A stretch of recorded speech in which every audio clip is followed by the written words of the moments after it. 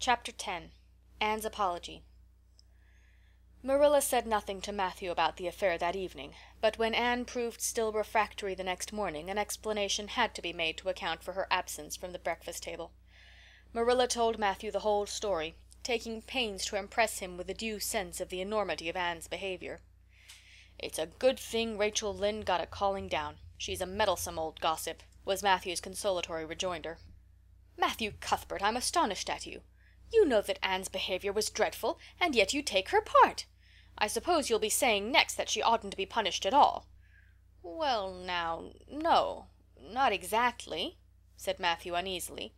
"I reckon she ought to be punished a little, but don't be too hard on her, Marilla.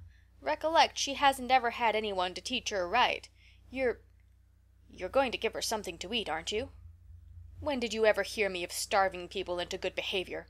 demanded Marilla indignantly. "She'll have her meals regular, and I'll carry them up to her myself. But she'll stay up there until she's willing to apologize to Mrs. Lynde, and that's final, Matthew." Breakfast, dinner, and supper were very silent meals, for Anne still remained obdurate. After each meal Marilla carried a well-filled tray to the east gable and brought it down later on, not noticeably depleted. Matthew eyed its last descent with a troubled eye. Had Anne eaten anything at all? When Marilla went out that evening to bring the cows from the back pasture, Matthew, who had been hanging about the barns and watching, slipped into the house with the air of a burglar and crept upstairs. As a general thing, Matthew gravitated between the kitchen and the little bedroom off the hall where he slept. Once in a while he ventured uncomfortably into the parlor or sitting room when the minister came to tea. But he had never been upstairs in his own house since the spring he helped Marilla paper the spare bedroom, and that was 4 years ago. He tiptoed along the hall and stood for several minutes outside the door of the east gable before he summoned courage to tap on it with his fingers, and then opened the door to peep in. Anne was sitting on the yellow chair by the window, gazing mournfully out into the garden.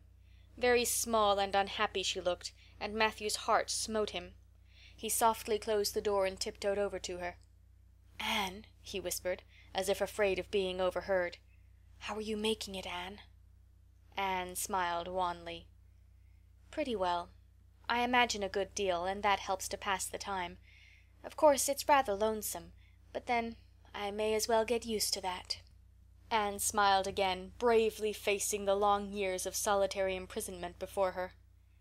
Matthew recollected that he must say what he had come to say without loss of time, lest Marilla return prematurely. "Well now, Anne, don't you think you'd better do it and have it over with?" he whispered. "It'll have to be done sooner or later, you know, for Marilla's a dreadful determined woman. Dreadful determined, Anne. Do it right off, I say, and have it over." "Do you mean apologize to Mrs. Lynde?" "Yes, apologize. That's the very word," said Matthew eagerly. "Just smooth it over, so to speak. That's what I was trying to get at." "I suppose I could do it to oblige you," said Anne thoughtfully. "It would be true enough to say I'm sorry, because I am sorry now. I wasn't a bit sorry last night. I was mad clear through, and I stayed mad all night. I know I did, because I woke up 3 times and I was just furious every time. But this morning it was over. I wasn't in a temper any more, and it left a dreadful sort of goneness, too.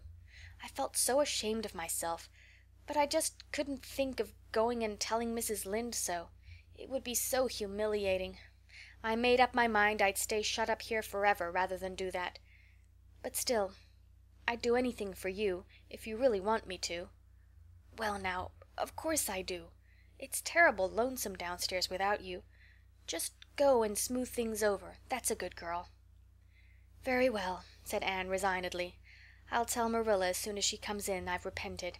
That's right, Anne. But don't tell Marilla I said anything about it. She might think I was putting my oar in, and I promised not to do that." "Wild horses won't drag the secret from me," promised Anne solemnly. How would wild horses drag a secret from a person anyhow? But Matthew was gone, scared at his own success. He fled hastily to the remotest corner of the horse pasture, lest Marilla should suspect what he had been up to. Marilla herself, upon her return to the house, was agreeably surprised to hear a plaintive voice calling, "Marilla," over the banisters. "Well?" she said, going into the hall. "I'm sorry I lost my temper and said rude things, and I'm willing to go and tell Mrs. Lynde so." "Very well. Marilla's crispness gave no sign of her relief. She had been wondering what under the canopy she should do if Anne did not give in. "I'll take you down after milking." Accordingly, after milking, behold Marilla and Anne walking down the lane, the former erect and triumphant, the latter drooping and dejected. But halfway down, Anne's dejection vanished as if by enchantment. She lifted her head and stepped lightly along, her eyes fixed on the sunset sky and an air of subdued exhilaration about her. Marilla beheld the change disapprovingly. This was no meek penitent such as it behooved her to take into the presence of the offended Mrs. Lynde. "What are you thinking of, Anne?" she asked sharply. "I'm imagining out what I must say to Mrs. Lynde," answered Anne dreamily. This was satisfactory, or should have been so, but Marilla could not rid herself of the notion that something in her scheme of punishment was going askew. Anne had no business to look so rapt and radiant. Rapt and radiant Anne continued until they were in the very presence of Mrs. Lynde, who was sitting knitting by her kitchen window. Then the radiance vanished. Mournful penitence appeared on every feature. Before a word was spoken, Anne suddenly went down on her knees before the astonished Mrs. Rachel and held out her hands beseechingly. "Oh, Mrs. Lynde, I am so extremely sorry," she said with a quiver in her voice. "I could never express all my sorrow. No, not if I used up a whole dictionary. You must just imagine it. I behaved terribly to you, and I've disgraced the dear friends, Matthew and Marilla, who have let me stay at Green Gables, although I'm not a boy. I'm a dreadfully wicked and ungrateful girl, and I deserve to be punished and cast out by respectable people forever. It was very wicked of me to fly into a temper because you told me the truth. It was the truth. Every word you said was true. My hair is red, and I'm freckled and skinny and ugly. What I said to you was true, too, but I shouldn't have said it. Oh, Mrs. Lynde, please, please forgive me. If you refuse, it will be a lifelong sorrow to me. You wouldn't like to inflict a lifelong sorrow on a poor little orphan girl, would you, even if she had a dreadful temper? Oh, I'm sure you wouldn't. Please say you forgive me, Mrs. Lynde." Anne clasped her hands together, bowed her head, and waited for the word of judgment. There was no mistaking her sincerity. It breathed in every tone of her voice. Both Marilla and Mrs. Lynde recognized its unmistakable ring. But the former understood in dismay that Anne was actually enjoying her valley of humiliation, was reveling in the thoroughness of her abasement. Where was the wholesome punishment upon which she, Marilla, had plumed herself?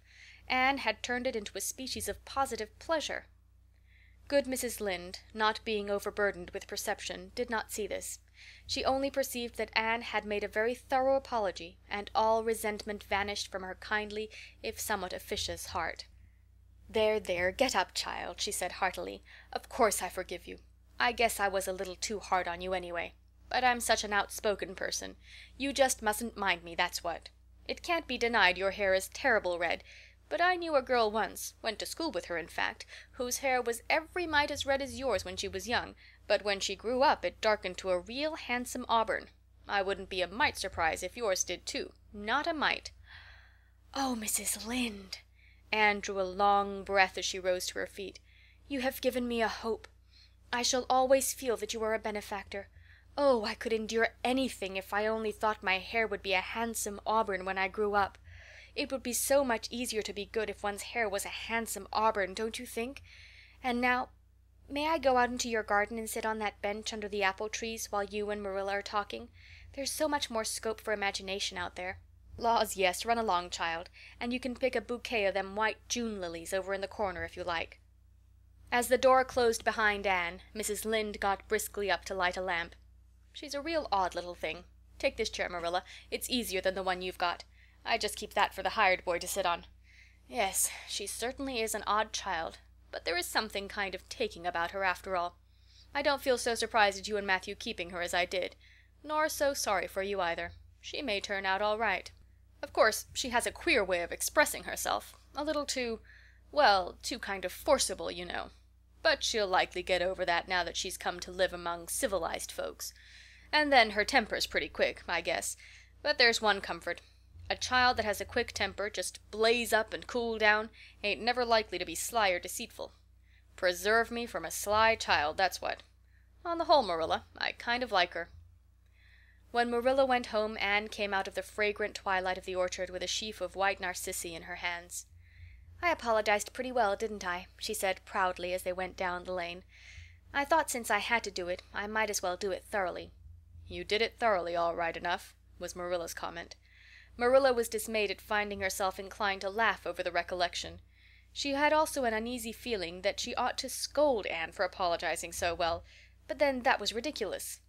She compromised with her conscience by saying severely, "I hope you won't have occasion to make many more such apologies. I hope you'll try to control your temper now, Anne." "That wouldn't be so hard if people wouldn't twit me about my looks," said Anne with a sigh. "I don't get cross about other things, but I'm so tired of being twitted about my hair, and it just makes me boil right over. Do you suppose my hair will really be a handsome auburn when I grow up?" "You shouldn't think so much about your looks, Anne. I'm afraid you are a very vain little girl." "How can I be vain when I know I'm homely?" protested Anne. "I love pretty things, and I hate to look in the glass and see something that isn't pretty. It makes me feel so sorrowful, just as I feel when I look at any ugly thing. I pity it because it isn't beautiful." "Handsome is as handsome does," quoted Marilla. "I've had that said to me before, but I have my doubts about it," remarked skeptical Anne, sniffing at her narcissi. "Oh, aren't these flowers sweet? It was lovely of Mrs. Lynde to give them to me. I have no hard feelings against Mrs. Lynde now. It gives you a lovely, comfortable feeling to apologize and be forgiven, doesn't it? Aren't the stars bright tonight? If you could live in a star, which one would you pick? I'd like that lovely, clear, big one away over there above that dark hill." "Anne, do hold your tongue," said Marilla, thoroughly worn out trying to follow the gyrations of Anne's thoughts. Anne said no more until they turned into their own lane. A little gypsy wind came down it to meet them, laden with the spicy perfume of young, dew-wet ferns. Far up in the shadows a cheerful light gleamed out through the trees from the kitchen at Green Gables. Anne suddenly came close to Marilla and slipped her hand into the older woman's hard palm. "It's lovely to be going home and know it's home," she said. "I love Green Gables already, and I never loved any place before. No place ever seemed like home. Oh, Marilla, I'm so happy. I could pray right now and not find it a bit hard." Something warm and pleasant welled up in Marilla's heart at a touch of that thin little hand in her own, a throb of the maternity she had missed, perhaps. Its very unaccustomedness and sweetness disturbed her. She hastened to restore her sensations to their normal calm by inculcating a moral. "If you'll be a good girl, you'll always be happy, Anne. And you should never find it hard to say your prayers." "Saying one's prayers isn't exactly the same thing as praying," said Anne meditatively. "But I'm going to imagine that I'm the wind that is blowing up there in those treetops. When I get tired of the trees I'll imagine I'm gently waving down here in the ferns, and then I'll fly over to Mrs. Lynde's garden and set the flowers dancing, and then I'll go with one great swoop over the clover field, and then I'll blow over the lake of shining waters and ripple it all up into little sparkling waves. Oh, there's so much scope for imagination in a wind. So I'll not talk any more just now, Marilla." "Thanks be to goodness for that," breathed Marilla in devout relief.